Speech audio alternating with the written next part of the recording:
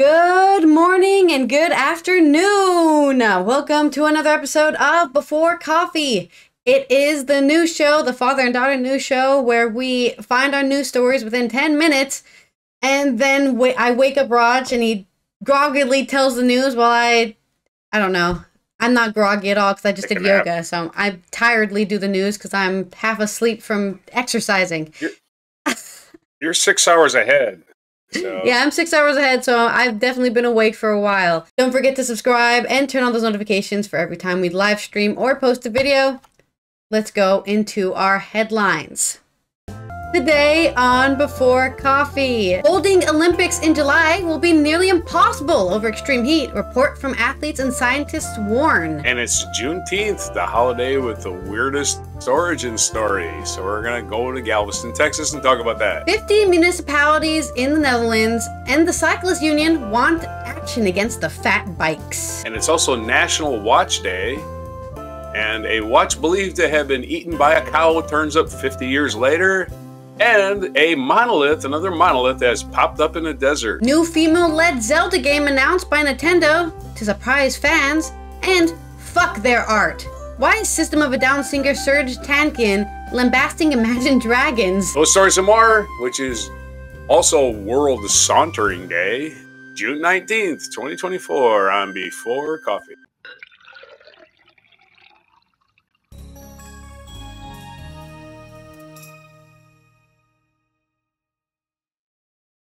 All right, let's go into our first news story. I'm actually going to do the Fatbikes story first because it's quite short. Fatbikes, what are they? Just imagine a motorcycle, but it's a bike and it's powered, but it doesn't go fast enough like a motorcycle or a moped, but it still can go fast enough to hurt you if you fall off of it.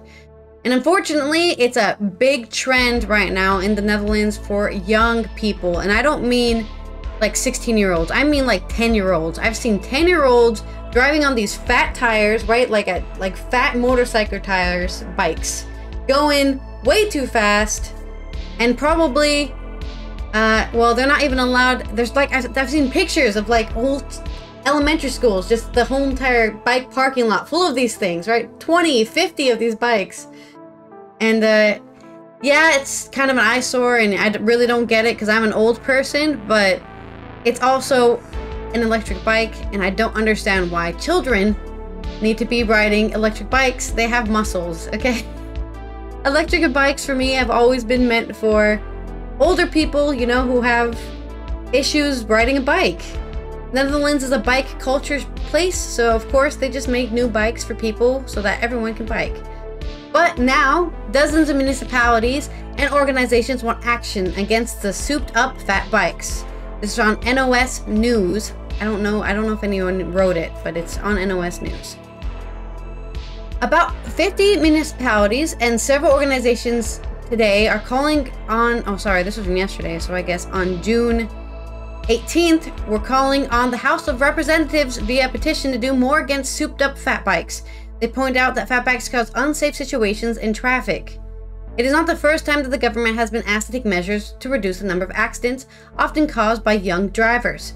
For example, Veiligheid NL, or Safety NL, a knowledge center for injury prevention, advocated a ban on upgraded electric bicycles for children under the age of 16. Yeah, you shouldn't be going 30 miles per hour on a bike if you're a child. Like, you don't even have your bike license. There is no bike license.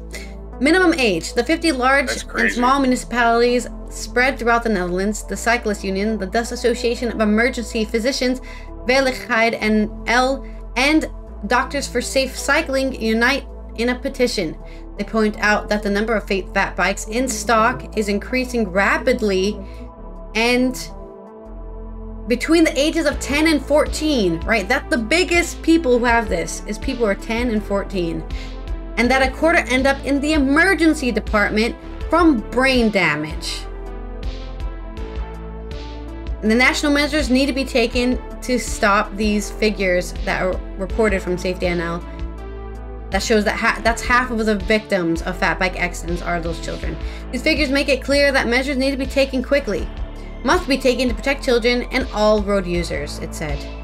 At the end of March, outgoing Minister Harbers presented a plan to prevent the proliferation of electric bicycles, including fat bikes. The signatories call this a good first step, but do not think it is enough. They also write that a souped-up fat bike should no longer be sold. A minimum age should be investigated because young children cannot yet access the dangers of driving on the street at 40 to 50 kilometers per hour.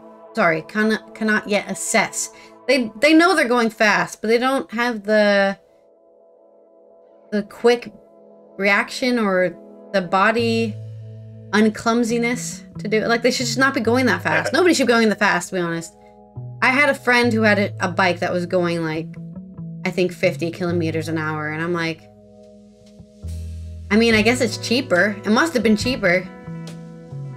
But I just don't see the point. Finally, the group of signatories point out the financial consequences for parents are significant because they can pay hospital costs and compensation if their children hit someone. Last week, 2 young girls on a fat bike were injured in a collision with a car at a busy intersection in south of Breda. The girls were 8 and 13 years old. The motorist was interrogated but not arrested because he is not a suspect in the case, Omroep Brabant has reported. So, yeah, it's just like, what are we supposed to do here? You just have to tell adults to stop buying these for their 8-year-old kids, you know? Yeah. The 8-year-old girl was treated by a trauma doctor. This is from Rot Worstersman on Omroep Brabant.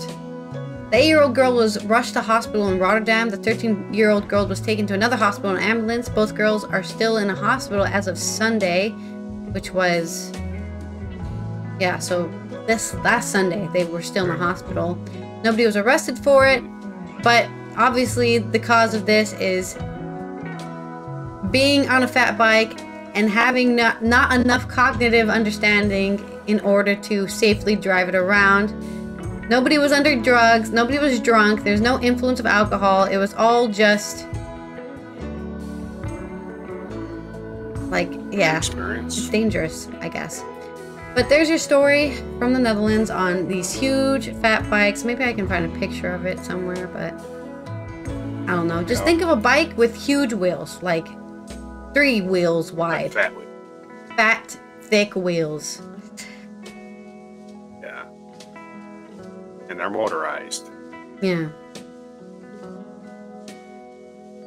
And they're powered by basically baby. I don't even know what the hell they're doing. Powered by something. They're not powered by a gas. They haven't even showed them the blood on the highway video you see in driver's ed. Yeah, I guess. Too fast. That's true. Look at this. Used to be a family of 4. Now it's a pile of guts. Yay! You know. Anyway, so danger in small package.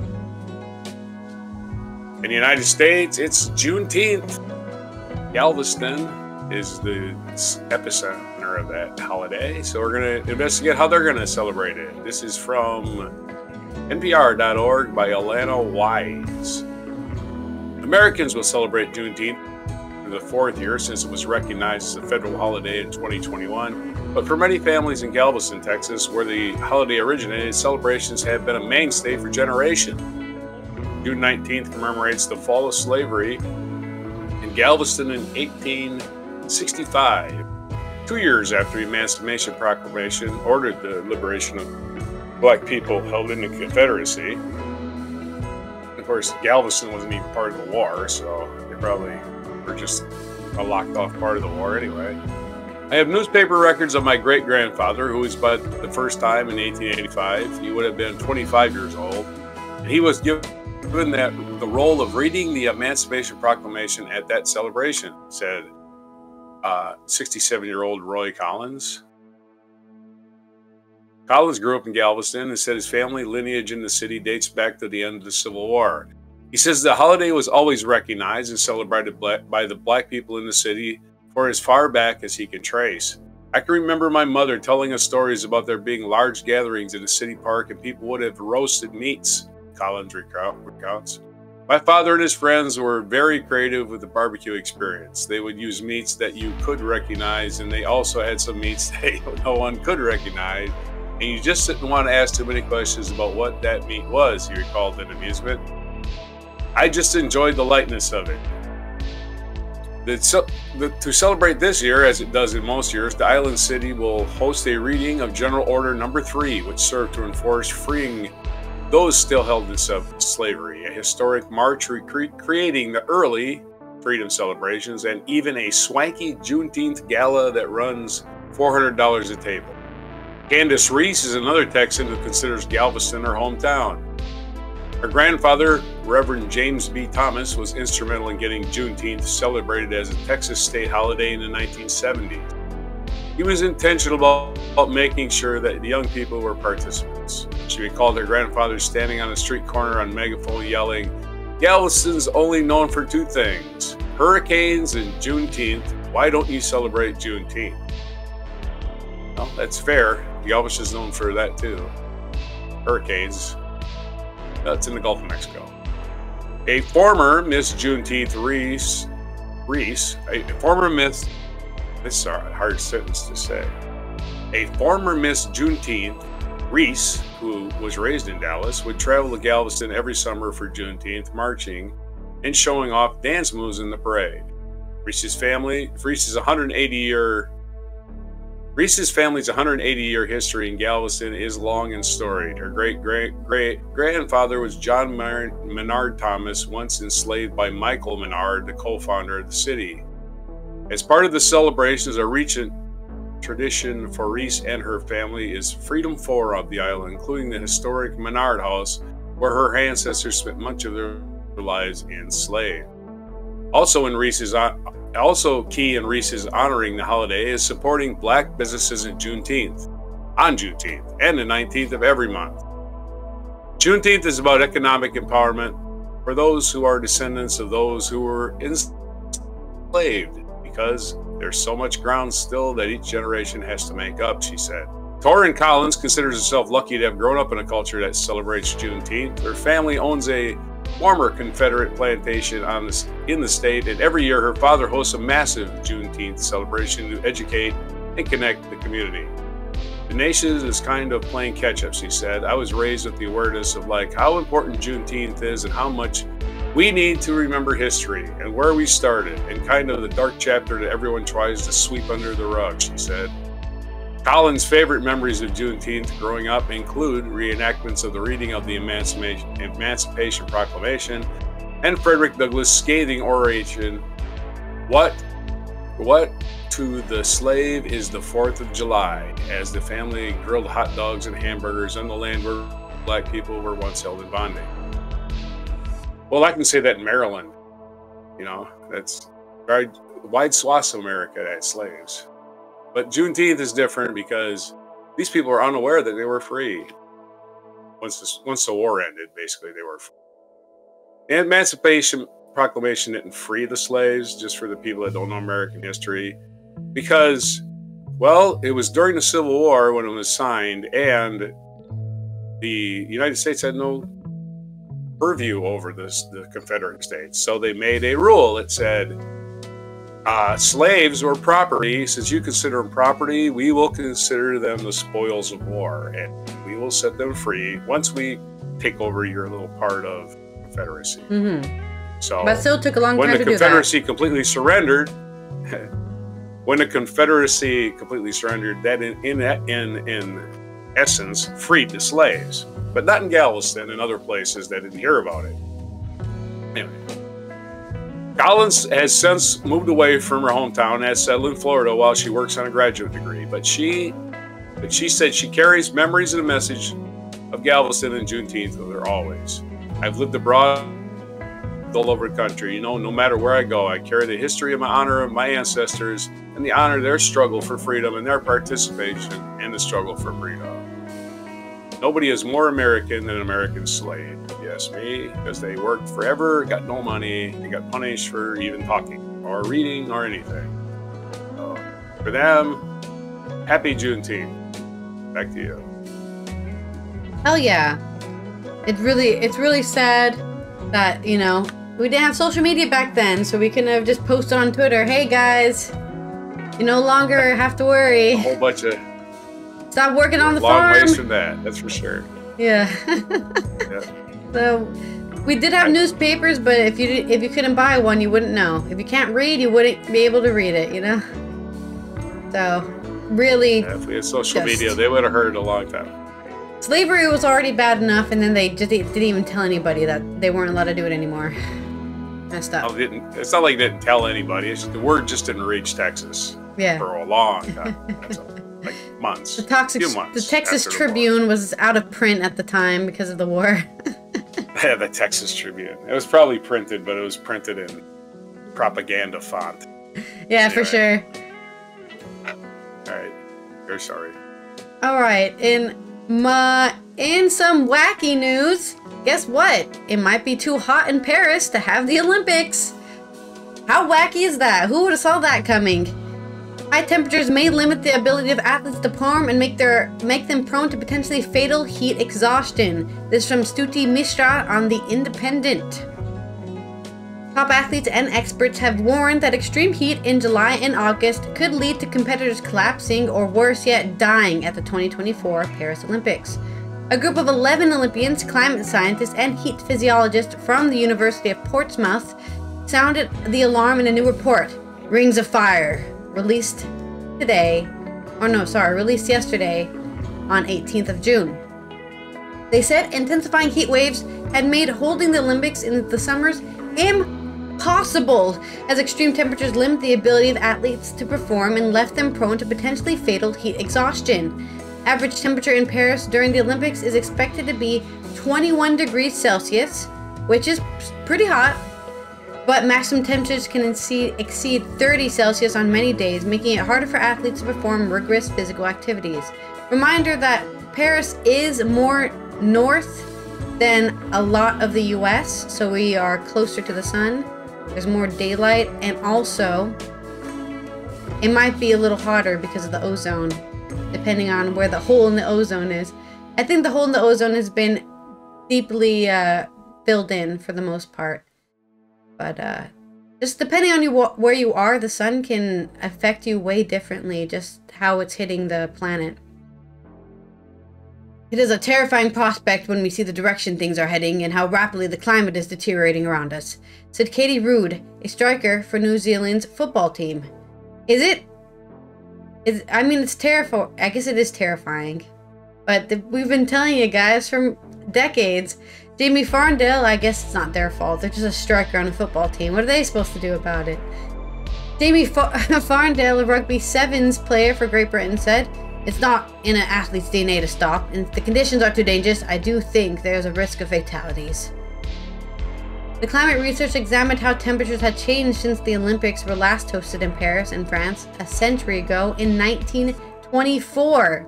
With analysis suggesting an average of 33.1 Celsius warning for those weeks in July and August.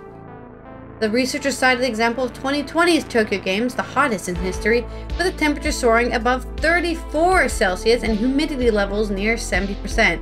Japan, of course, is famous for having the worst summers in history, according to everybody who's ever been to Japan in the summer. The Paris Games are expected to be the hottest in history this year, though. The year 2023 was the hottest on record, and 2024 could break that record. The report also drew parallels with the deadly heat waves in France in 2003, which claimed 14,000 lives. Speaking ahead of the report's release, Caitlin Trudeau, Senior Research Associate at Climate Central, said there was no doubt that the Earth's temperatures are on a trajectory that will make it nearly impossible, if not completely impossible, to host the Summer Olympics. If concerted efforts were not made to cut carbon emissions. The body struggles to cool down when extreme heat is combined with humidity. It can suffer heat stress, dizziness, exhaustion, and heat stroke. Yeah, if there's too much humidity, you won't sweat at all, because your body's like, you already have water, and because there's no wind to cool you off, you're just kind of swimming, in a way, in your own sweat, and you're not cooling off, you're just heating up your own sweat on your body. And then you die. The report recommended shifting athletic competitions to cooler months or cooler times of the day. Samuel Matisse, discus thrower at the American Olympics team, said hot conditions disrupted the Olympic track and field trials in 2021, which eventually had to be held in evening, even though it was still around 30 Celsius. I think in a lot of places in the US and around the world, summertime competitions, unless they're held in the middle of the night, are going to become essentially impossible, he said. Climate experts also asked to enhance rehydration and cooling plans for athletes and spectators. Yeah, just have buckets and buckets of frozen towels that you can throw on athletes after they finish their whatever they're doing, running down the track. France is trying to make Paris Olympics green. One green measure is not using air conditioners, a decision that has drawn ire from participants. Instead, it plans on using eco-friendly underground cooling system that draws water from the Seine River. Some delegations are taking matters into their own hands. According to the Washington Post, several national delegations are planning to show up in French capital with fleets of portable air conditioning units of their own. Mr. Farndale, who was involved with the report, said the extreme heat takes a lot away from you. I found myself in these conditions where you're literally trying to get through the next phase of play. Your hands are sweaty, you can only concentrate on catching the ball, so I think it makes a worse game. It's also dangerous. Yeah, it's because your brain is overheating. Have you ever tried to use your computer when your CPU is really hot? Guess what happens? Your computer crashes and shuts down. Except for you, it might never turn back on again. Our squishy brains are not as strong as our metal CPUs in our computers. The British players say he wanted the sports sector to sound an alarm bell to prevent global heating, as well as look at adaptation methods such as moving the schedules. We need to fight for every 10th of the degree that we possibly can, he said. Many athletes are already suffering before getting to Paris. Pragnya Mohan, a star Indian triathlete, said she could no longer train in her home country because of the heat. She said sponsors sought more visibility, so events tend to be held in the afternoons for maximum public turnout, meaning she had to compete in extremely dangerous conditions with the temperature soaring above 40 Celsius and humidity odor over 80%. Everyone just needs to start doing swimming, it sounds like. The report suggested encouraging athletes to speak about the climate crisis, fostering partnerships with sporting bodies and athletes for climate change awareness, and rethinking implications of fossil fuel sponsorships in sports. For athletes, from smaller performance impacting issues like sleep disruption and last minute changes, to event timings, to exacerbated health impacts and heat related stress and injury, the consequences can be varied and wide ranging, Lord Sebastian Coe, president of World Athletics and Olympic medalists, said. With the global temperatures continue to rise, climate change should increasingly be viewed as an existential threat to sports.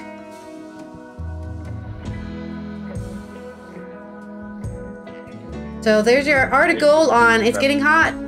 Wow, that's so crazy. How wacky that people won't be able to compete in the daytime in the Paris Olympics because you're gonna die. Remember going to France last year, right? France, yeah, it was crazy heat wave, and that was September. Yeah, we're in September, and we were like going in the subway, and we was all sweaty, and like, wow, they're going to Olympics here. It's gonna be nasty hot. I mean, it's even warmer now because the sun. Hopefully, they got the air conditioning. The sun is up way longer in June and July and August than in September, right? This is we're not even past the fall solstice or whatever. After tomorrow, yeah. Summer solstice is tomorrow or next day, somewhere in the next 24 hours. So yeah, it's gonna start going. Days are gonna start getting shorter, but it ain't gonna cool off. It isn't like it cools off because of that. The sun is still blaringly close to the planet right now, and you're going to get really hot. The sun has no idea we're even here.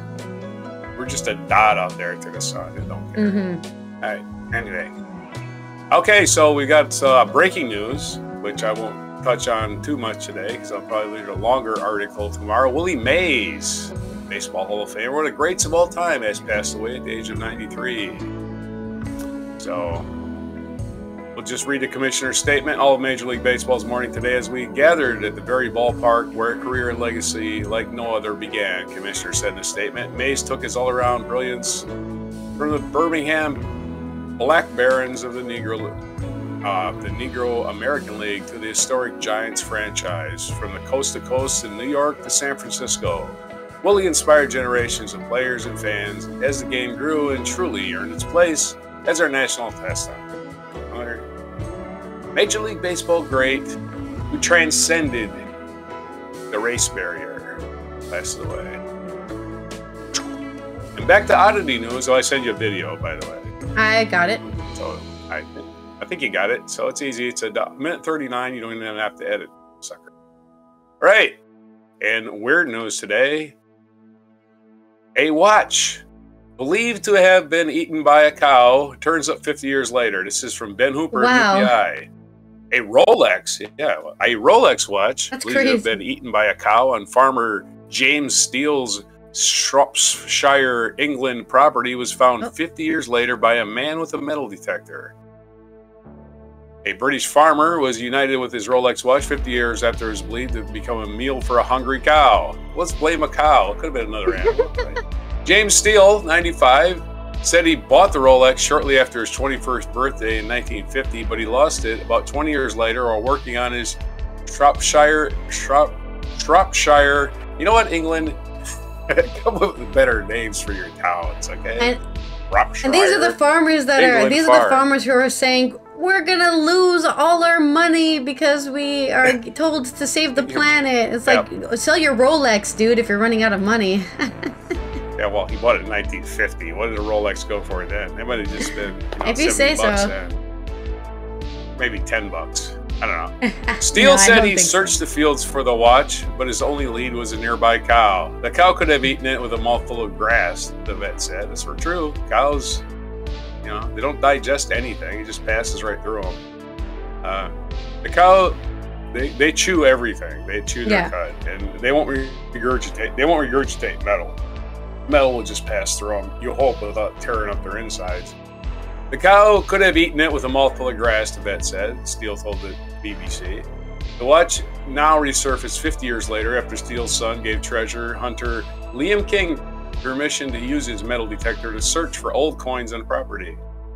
It was unclear whether the watch, which now has a green tint to its face, had indeed passed through a bovine's digestive tract. Well, if you know anything about cows, you know they don't have a digestive tract. Thank you very much. They have 4 stomachs, and they have no stomach acid. They do not digest anything. They chew everything. They chew it, they chew it, they chew it, it goes in the second stomach, they chew it, it goes in the third stomach, they chew it, they just keep regurgitating until it turns to poop.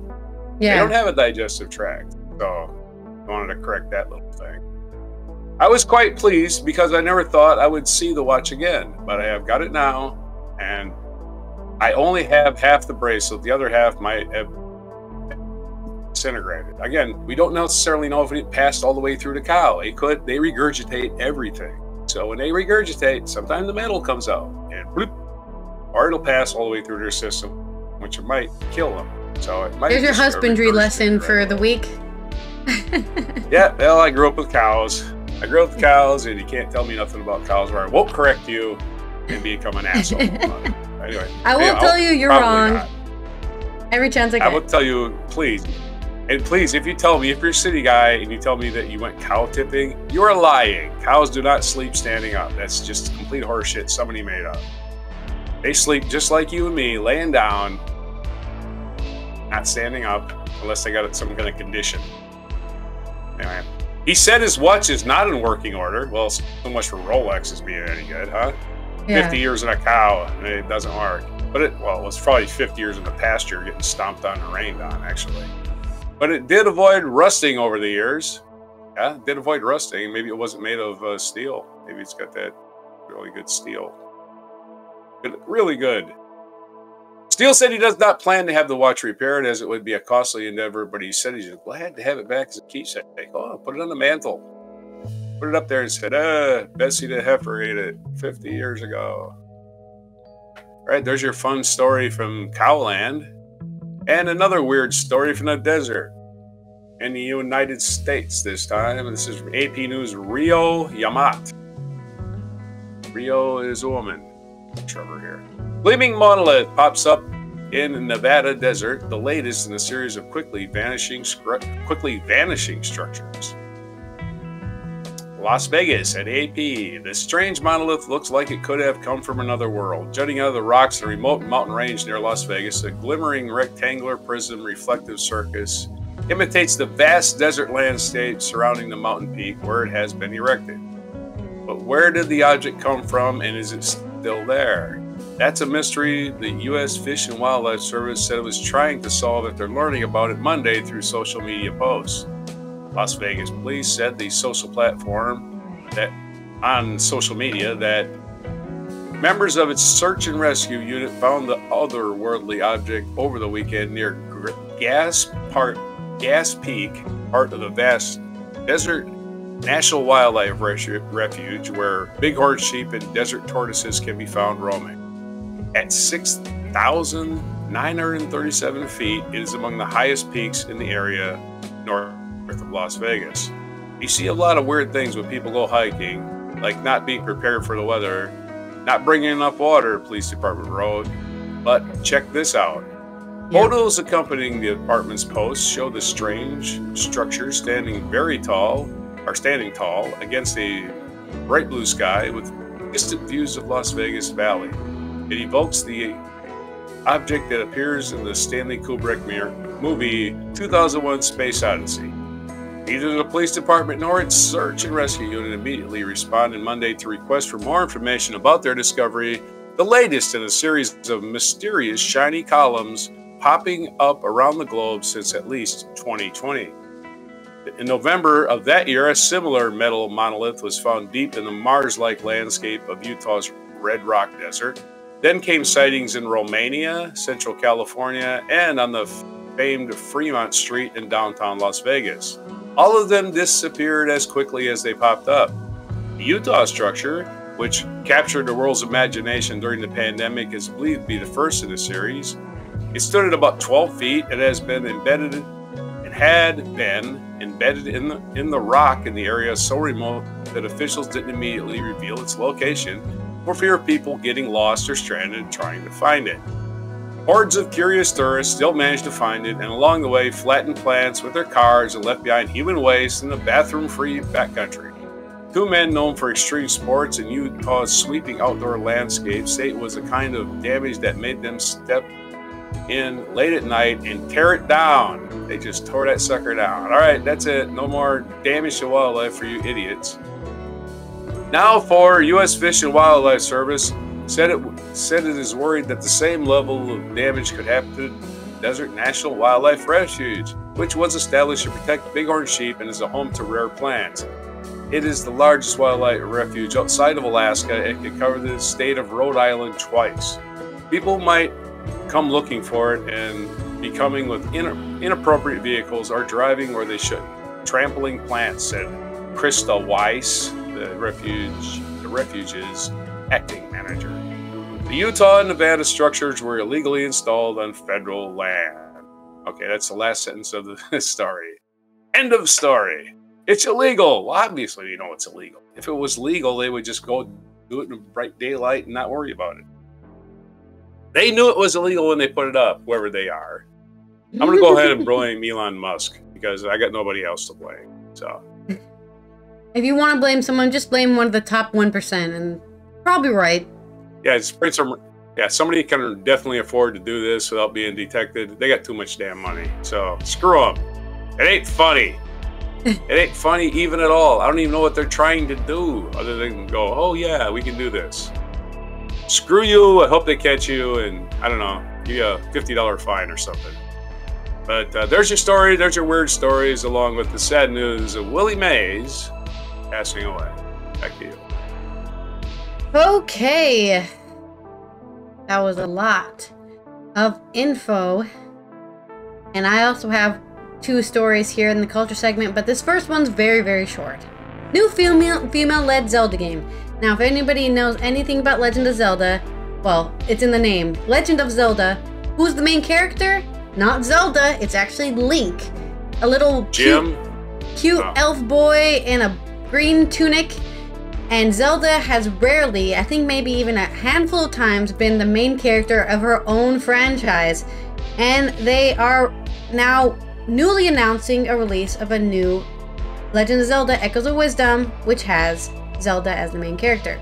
This is from Agents France Press and on The Guardian.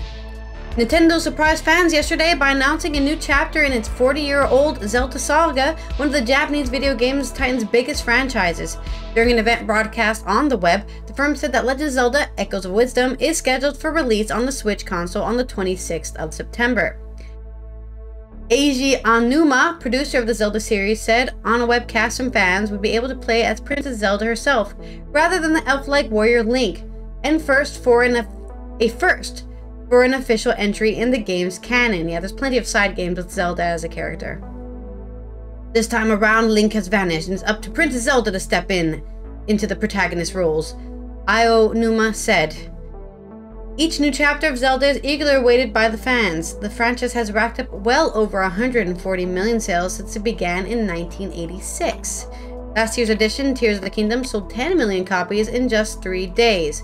And it was also one of the first games being sold for $70. Normal version, $70.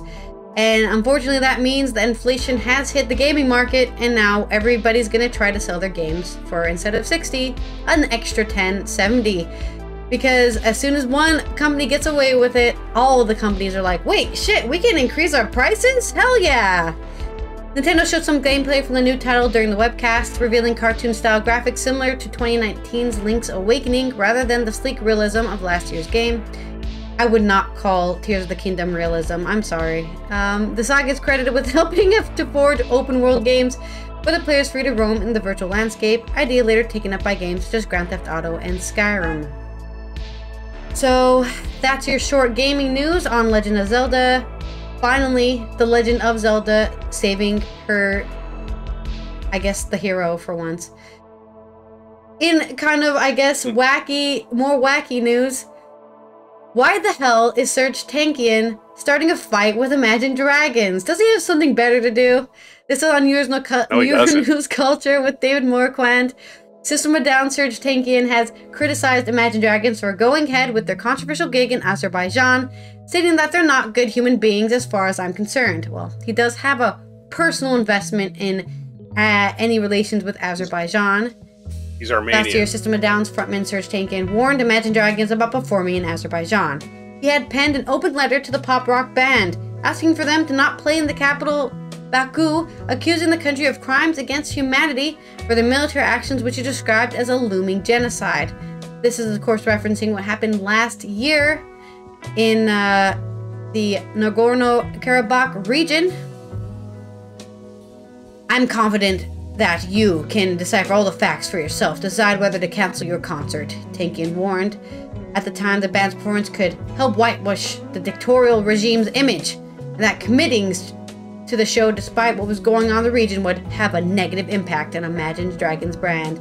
I was almost tempted to do his quotes in his singing voice. Ah! Negative impact! And I'd say it really fast. Help whitewash the dictatorial regime image. Anyway, but it's a bit harder to mimic. And he's saying important things, so I feel like I'd just be making fun of him. This is serious. He is right. The Nagorno-Karabakh region thing is a serious... Sorry? Oh, you tried to... I'm gonna build the prison. Yeah. The prison song.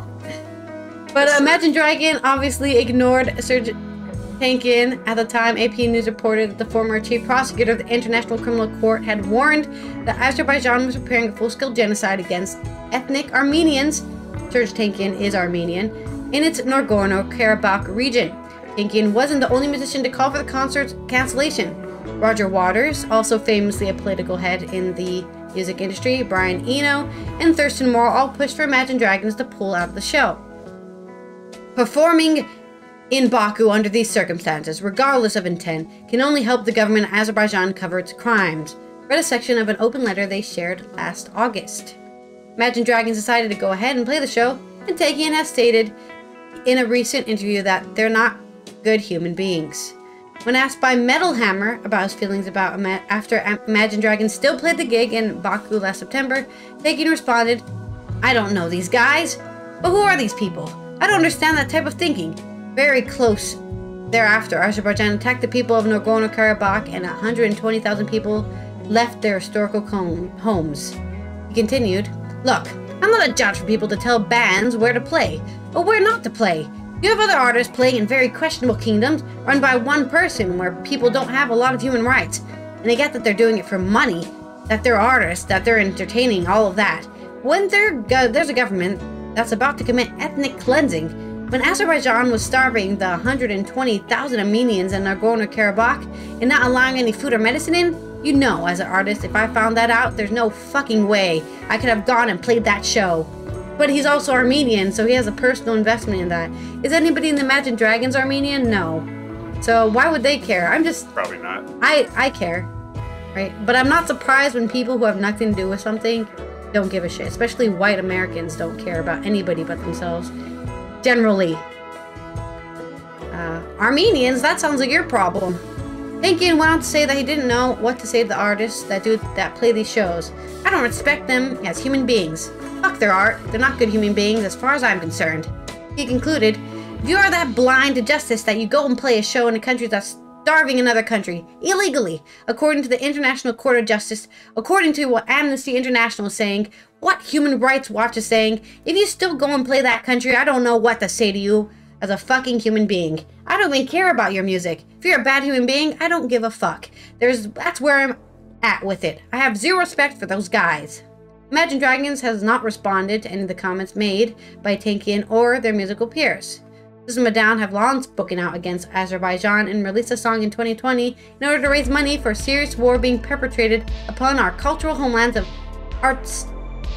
Artsakh and Armenia by Azerbaijan. As for Tankian, he has always been open about his political activism, every single song he's ever written, stating in an interview with NPR that he's aware and comfortable with the fact that his beliefs might cost him fans. I'm okay with that because as an artist, I'm not supposed to please everyone, Tankian said. An artist is supposed to basically try to receive through the collective consciousness whatever truths that we're trying to live by, the truths of our time. If we can't do that as artists, then we're entertainers. From day one, you have to make a choice. Are you an entertainer only, or you're gonna be an artist? So, which one do you choose? I don't think I'm very entertaining, so I definitely will go for the pretentious title of artist. I believe in what I believe, and I will fight for those, and I will tell you to leave immigrants alone and let refugees live their lives in peace, for God's sakes. Fair. This article is written with additional sources from Metal Hammer and NPR. And how wacky is that? Oh, a genocide? Let me just go ahead and host a concert real quick. Yeah, it's the same as Sun City or any other place that boycotted. I mean, Sun City was the big one back in the 80s and 90s. That what people were boycotting was like a resort place in South Africa where American celebrities of the older generation decided to go play. And then Little Steven of the E Street Band, Bruce Springsteen's band, started something called We're Not Going to Play Sun City, and brought a lot of attention to it, apartheid. And Little Steven probably should have won the Nobel Peace Prize. Maybe Serj is going to win one. But he's not actually the main songwriter for System of a Down as far as lyrics. He's the singer, so he doesn't really write all but I know he's written some songs, and he definitely always talks about everything he hates about everything. Oh yeah, and he wrote his own songs for his solo project as well. But him and Duran, the guitar player, writes the lyrics and does some of the singing. He's got this, the high squeaky voice. Why did I always set apart? All right. Well, this day in history, in non-Armenian genocide news, baseball news. Ironically, the day Billy Mays passed away is the day the first baseball game was played. In 1846, Alexander Joy Cartwright arranged a baseball game between the New York Knickerbockers and the New York Nine at Hoboken, New Jersey, the first baseball game to use the set of rules in which today's game is played. So, happy birthday to baseball. 1865 on this day, we are going to cover Juneteenth again. With the arrival of Union soldiers in Galveston, Texas, the state's residents finally learned about the Emancipation Proclamation in 1863. The day became the annual holiday known as Juneteenth, commemorating the end of slavery in the United States. 1867 on this day, the Emperor of Mexico, Maximilian, was executed by firing squad. Bet you didn't know they had an Emperor of Mexico, did you? Well, he didn't last. 1896, American socialite Wallace he didn't last. He was probably just stealing people blind, and they executed him. 1896, American socialite Wallace Warfield, who became the wife of Prince Edward, later Duke of Windsor, and later abdicated British throne in order to marry her, was born. Yeah, Wallace Simpson was her name, but she married King Edward at the time, I believe. Or was he Prince Edward?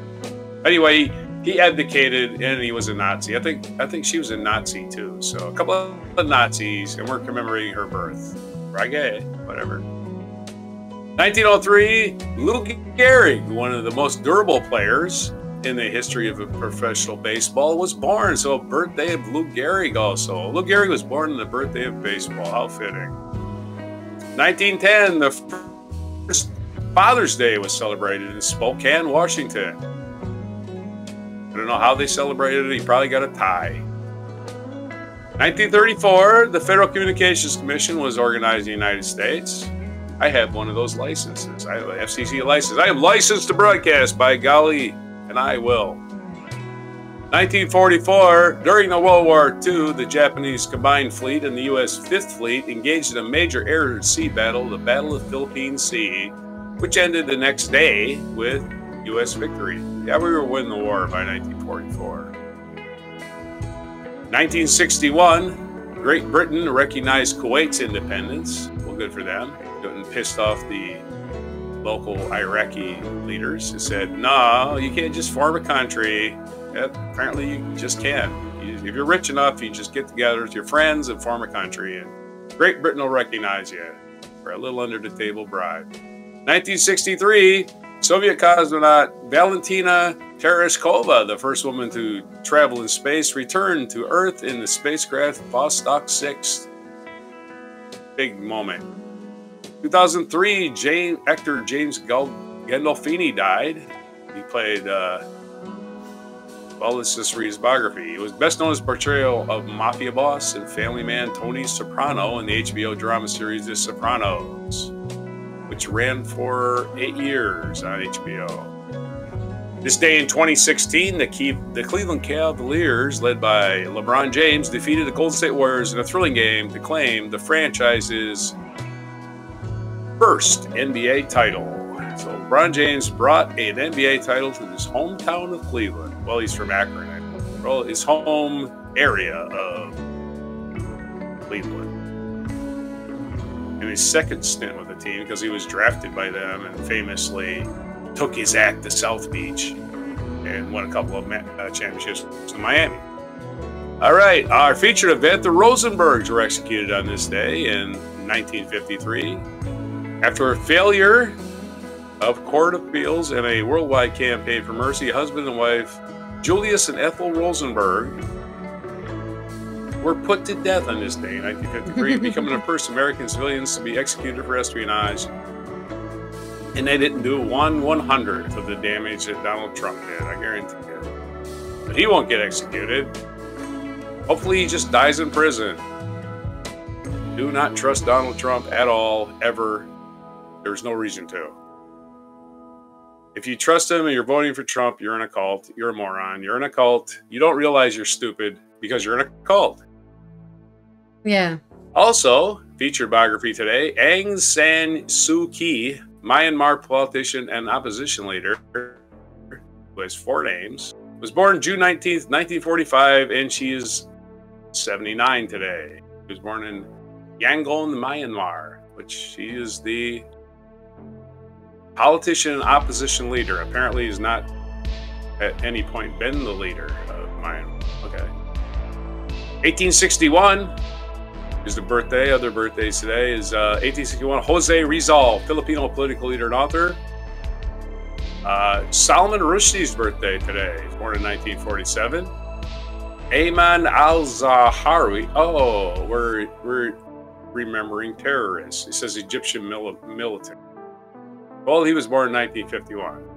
And it's the birthday of Dirk Nowitzki, German basketball player, born in 1978. Happy birthday to Dirk. And what national day is it today? World Sauntering Day. So if you're walking today, just do kind of a casual, I don't care if I get there or not. So don't be in a hurry. Saunter everywhere. If your boss says hurry up, don't listen. Just saunter. Saunter over to the copy machine. Juneteenth is the day today. It's also National Watch Day. We've covered that. And also National Free BSD Day. Still don't know what that means. It's National Garfield the Cat Day. FreeBSD is open source software that people use to solve problems. That's what it is. So there you go. And it's National Garfield the Cat Day. So that's all of it. All the days for today. I want some lasagna. Tomorrow's BF. Anyway, big fucking deal. Those are all your stories and all your days for today, June 19th, 2024. Before Sauntering.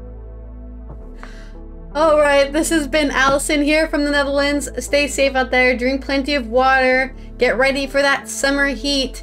We will see you tomorrow for Thursday 13 surprises that we're going to tell you about. And don't forget, of course, to subscribe. Notification bell so you know when we go live or when we post a video. And watch every single episode of Before Coffee. I demand that of you. Demand it. Take care out there. And here is your mic drop moment. Say Willie, say hey, say who? Swinging at the plate, say hey, say who? Say Willie, that giant Willie Mays Mays. is great. When he hits the ball, it's long gone man. Hits it farther than Camp Pecan. Swings the bat. Look at him, just straight up. I love when people casually catch balls in the outfield. Basket catch. I was doing this, I was playing a game He was and I known was for the doing a basket catch. personality test, and one of the questions was which role would you rather play in the baseball team? And it only give me catcher, pitcher, and I think first hitter. And I was like, what about the outfield? I want to be in the outfield. Why can't I be first base? There's way more positions in baseball than the catcher and the pitcher and the first hitter. Willie was a five-tool guy.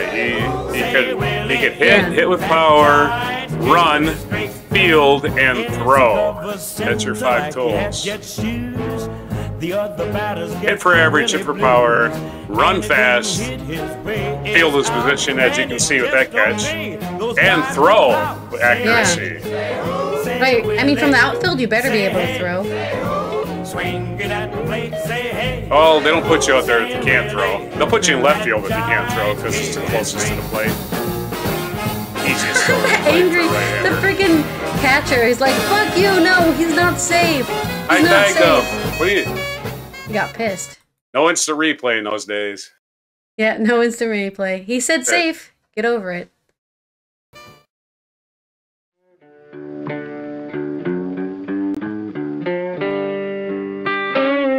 Be sure to hit the like, subscribe, and notify buttons, and follow our other channels, Toxic Alley, History of Gravy, and Scratchy Old Records.